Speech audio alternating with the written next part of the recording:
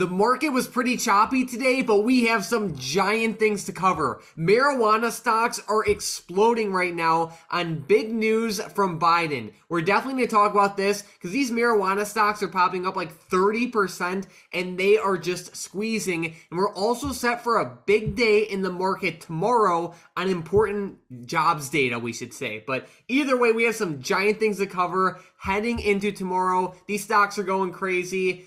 Tom, let's get right into it. Yeah, Mike, those marijuana stocks are getting really high tonight. And yes, that was a pun there for anybody wondering. But yeah, Tilray is on fire, Mike. There's a lot of marijuana stocks going up, whether it's Tilray, CGC, the ETF MJ. I know a lot of people like to watch MSOS as well. That was up 33%. Mike, I kind of like MJ, which is a pretty good ETF. But nonetheless, the big news and the big reason why these stocks are going up is because Biden is actually pardoning thousands of people who have federal offenses for simple marijuana possession charges. Now, keep in mind, this is only prior federal offenses of simple marijuana possession charges. So it's not like, if you got caught selling it or anything like that, that's obviously not being pardoned. It's just simple possession charges. So keep that in mind. It's also going to pardon people who were in the District of Columbia whenever they got arrested too. But Mike, the big thing for me, even bigger than the pardonings, is honestly that he instructed the Secretary of Health and Human Services to review how marijuana is classified under federal drug laws. Now, I know a lot of people have been very angry that marijuana is classified in such a weird way under the U.S. laws. If we look right here, marijuana is a Schedule 1 drug. This is up here with heroin, peyote. I know a lot of people don't know what that is, but it's a very weird one. But heroin, I mean, why would it be up there with that? It's up here with ecstasy. Kind of insane, considering a lot of states have legalized it and a lot of people use it. It's just a very crazy scheduling here. So hopefully they can get that fixed, Mike. But nonetheless, those stocks are going crazy. And yeah, Tilray, 30%. I mean, what a move. Exactly. So the reason these marijuana stocks are flying is, one, when you have the president mentioning anything in your industry, it's normally pretty good, but there's just a ton of regulation when it comes to the cannabis industry right now. So like some of the most popular cannabis stocks are TLRY, CGC. There's a couple other ones right now, but there's just so many regulations where it makes it very hard for these businesses to truly flourish, you can say. And as Biden was saying, where they are looking to review how marijuana is classified under federal law, if they bump it down from a Schedule 1 drug to maybe a Schedule 2, Schedule 3, or something like that, it can be really good for these marijuana businesses. So that's why they're booming. But Tom, I mean, one of my favorite stocks heading into tomorrow is actually Tilray. So it's TLRY.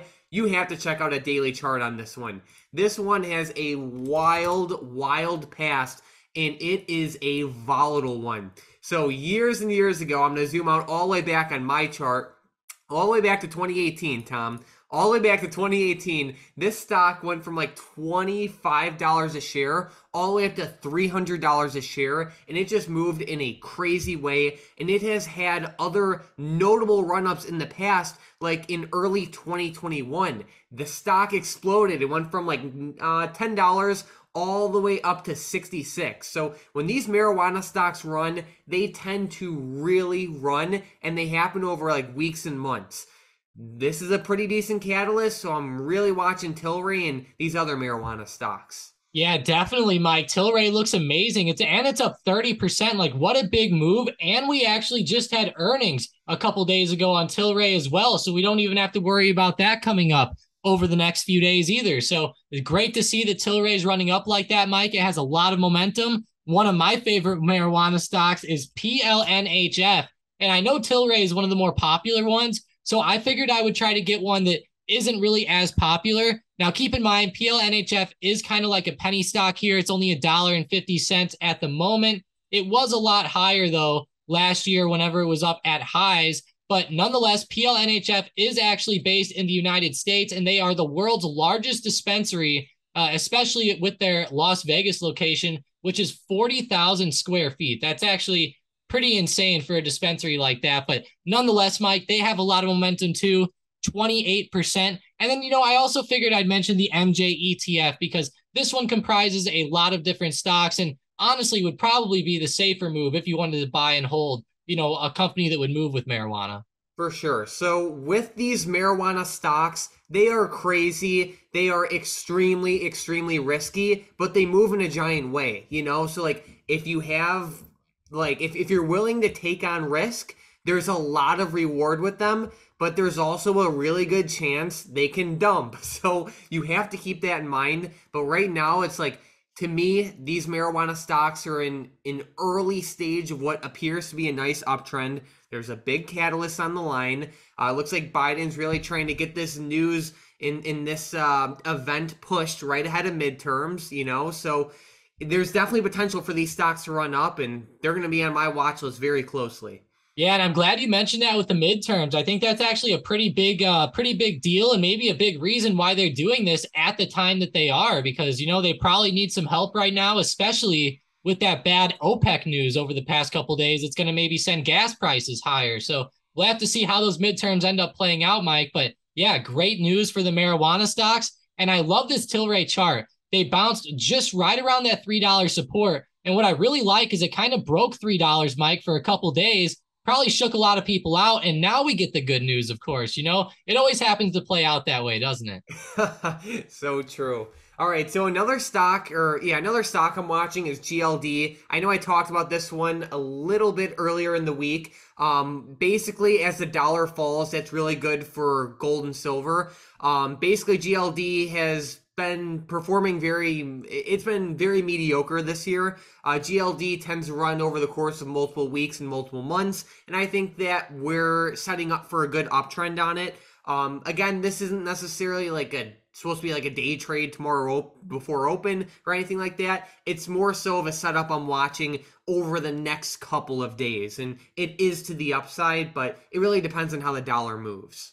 Yeah, exactly. That dollar is kind of starting to move back up a little bit, isn't it? Look at how high it ended up getting today. And on that daily chart, it looks like the dollar is starting to move back up. Hopefully that ends up being a little bit of like a dead cat bounce there. That would definitely help out gold if it started to fall back. But one of my other favorites today, Mike, that actually had a lot of good momentum on a day where a lot of stocks were down is WYNN or WIN. And they operate a lot of casinos and stuff like that. And they've been moving off of great news coming actually out of China regarding Macau. Apparently, they're going to be able to transport people in from mainland China into Macau, which apparently makes up for a large number of that gaming revenue over there. So it's really good news. A lot of these casino stocks are up. It's not just WIN, but WIN is my favorite, up 2.76%. Whenever you go intraday, you can really see how strong it was, especially compared to the SPY, which honestly was pretty lackluster today. Yeah, lots of choppy movement on the SPY. One other stock that's close on my watch list is DUK. This stock was also on my watch list yesterday. It is an oversold setup that, in my opinion, fell too much too quickly. I still have not made a move on it, but it's really close on my watch list. I just really think the selling pressure will cool off. So I'm looking at like a short put play or maybe even like a long call play, depending on the movement over the next couple days. So I just want to share with everyone, it's down a ton, which is, it's down a lot more than it's been in a while in terms of like the past couple weeks. Yeah, and that's a pretty extravagant move to the downside, honestly. That's almost straight down like a big jackknife. And you can see in the past, sometimes when it has those big moves down, it'll start to consolidate and then, obviously start to not fill the gap, but, kind of fill that knife back to the upside. So hopefully we start to see that happen because it's been pretty parabolic to the downside, especially as a lot of other energy stocks like ZOM and others are starting to pop up. And that's actually my other favorite stock today is ZOM. So ZOM is on a huge run. I know I talked about Oxy earlier in the week, but figured I'd mention these oil stocks, Mike, because they are continuing to go up. And ZOM broke out up above $100 today, which I thought was going to maybe pose as a decent resistance. But, we're still seeing crude oil futures start to fly up. And yeah, there's crude oil actually closing up around highs today right at close. So definitely getting those parabolic moves back up. Not good for gas prices, but good for ExxonMobil, though. Yeah, definitely. And, definitely bad for those midterms, like we talked about too. True. All right, Tom. So, why is tomorrow important for the stock market? There's a lot of choppy movement going on, but it's probably not going to be like that tomorrow. Yeah, the SPY's really consolidating. There's a bit of a gap here on the SPY between 370 all the way down to 368 or 367. I know a lot of people have been asking, are we going to end up gapping down and filling that through, or are we going to gap up? And, the main thing is going to be, Mike, with these unemployment numbers coming out tomorrow, we are going to have the non-farm payrolls, which is always very important. That's obviously a big number. But then we're going to have the unemployment rate for September, which is also going to be huge. So be aware, guys, 8:30 a.m. Eastern time is when this is going to happen, right before market open. So be aware. You're probably going to see some pre-market action, and hopefully it's to the upside, Mike. But I'll tell you right now, with the way the SPY closed, it's definitely pointing down. So I am a little bit worried, but we need those jobs numbers to still hold steady. But honestly, if they hold steady, the market might still fall, because then that means the Feds can keep raising rates. So we're going to have to see how this one plays out. I think this is just a total coin flip here.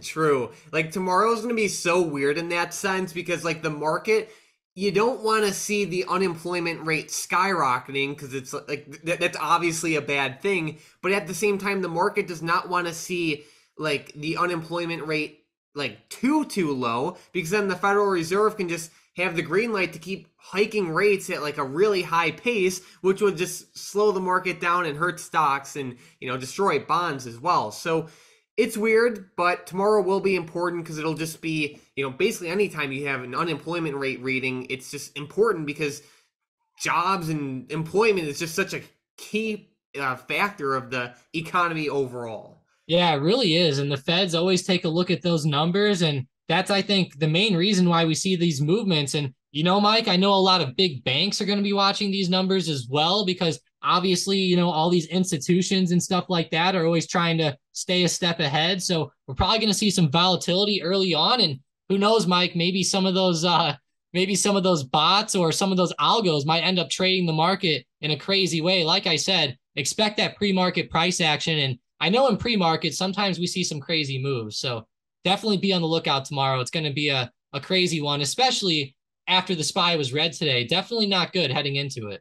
No doubt. If you guys are new to the channel and you like our videos, make sure to subscribe. You'll see our videos more often, and of course, it's free. But Tom, let's get right into the momentum plays for tomorrow. With the first one, we have Zoom to the upside. Yeah, ZM, nice move up, almost like a triple top here. Make them break out above 78.75. If they break that in pre-market, then look at 79. All right, with the next one, we have SWBI also to the upside. Smith & Wesson, nice to see this one coming back a little bit. Make them break above 10.50. And with the last one, we have AMD, which is sinking in after hours. Yeah, this is insane, Mike. We had some insane news come out with this one, but yeah, go ahead and make them break down below $64.50, which is a huge support there. But they are going parabolic here, Mike, on some insane news here. I cannot believe what I'm seeing. They actually came out and they actually lowered their revenue forecast, which is insane. They slashed $1 billion from their forecast, which is pretty big. And they said the PC market weakened significantly. I'm seeing a lot of terrible reports coming in, Mike. This is definitely not good news for AMD. So watch for that move back down. But what I will say is it's already coming back. So watch for that volatility. Yeah, it's a wild one, no doubt about that. So we are watching AMD for potential day trade to the downside tomorrow, only if it breaks below the level Tom listed. And then we are watching SWBI and Zoom for potential day trades to the upside tomorrow, only if they break above the levels Tom listed. Before we move on, we want to give a giant shout out to today's member of the day, Rick Sanchez. You've been pretty active. You've been in the chat for over two years now. So keep up that activity. It's awesome having you in the chat.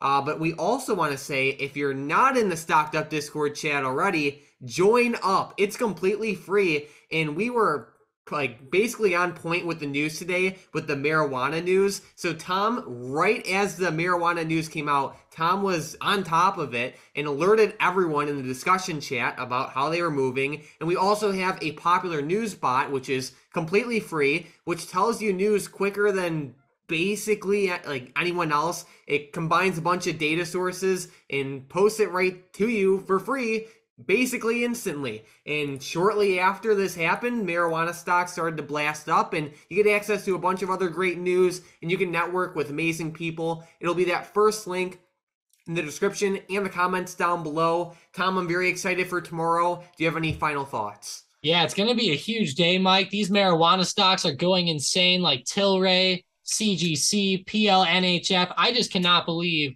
all that insane movement. I hope that this starts a big uptrend like we've been talking about. And with stocks being so low right now, it's looking pretty tempting to buy. You know, you look on that daily chart, like on Planet 13 here, bouncing right off of that $1 support. That's definitely a pretty big psychological level there. You go look at TLRY, bouncing off of support, which it's been at tons of times over the past few months, right around $3. So definitely some big levels here and a lot of momentum. So let's see it keep going here. And honestly, we need that SPY to end up popping up. You know, we need those jobs numbers to help the market go back to the upside. Like we said, it's going to be a very strange event though. So it's probably going to be a coin flip. Like I said, I'm not going to try to pick a direction on this one too in depth. You know, I'd rather save that for a nice FOMC meeting. There we go. Again, if you guys are new to the channel, make sure to subscribe. We post brand new videos every single day, and let's end the week strong.